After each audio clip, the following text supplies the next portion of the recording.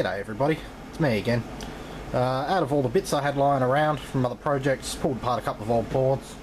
There's one of them there. Pulled some components off that.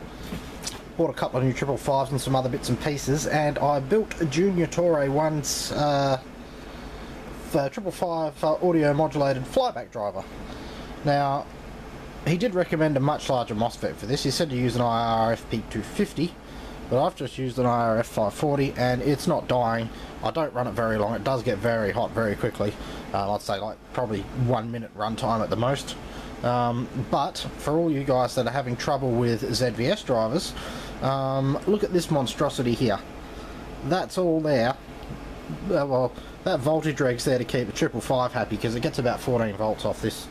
It's a lighting transformer which I've rectified, and then filter cap still gets a little bit of 50 Hertz through. Nothing that you can really worry about. Anyway, that's just a little flyback from a TV, a modern TV. It's only very small. Little flybacks need love too. Yeah, you don't need to use big 5 watt resistors like that. I just did because I had them lying around. 1 watt, sorry. Yeah, basically that's it. There's 555 in there all wired in. That's the audio input cap. I've got nothing connected at the moment, and that's the timing capacitor for the 555. And there's my little spark gap there, so we'll just turn this on. It's probably going to upset things. There we go. 555 flyback driver.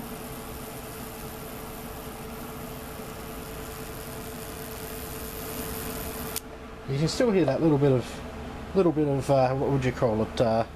The 50 Hertz coming through a little bit there.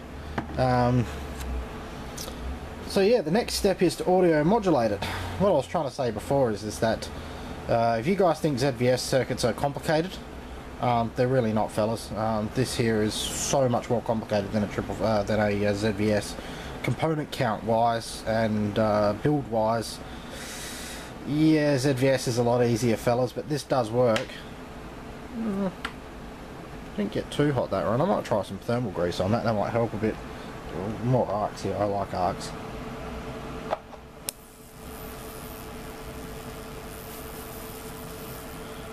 So yeah,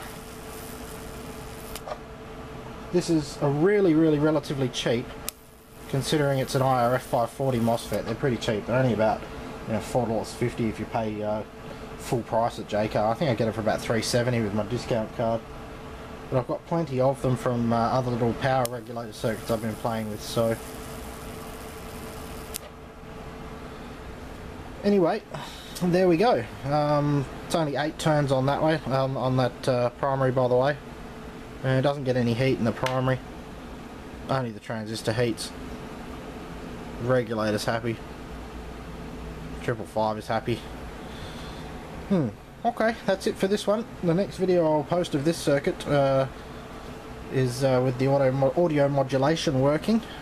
Make sure I talk properly.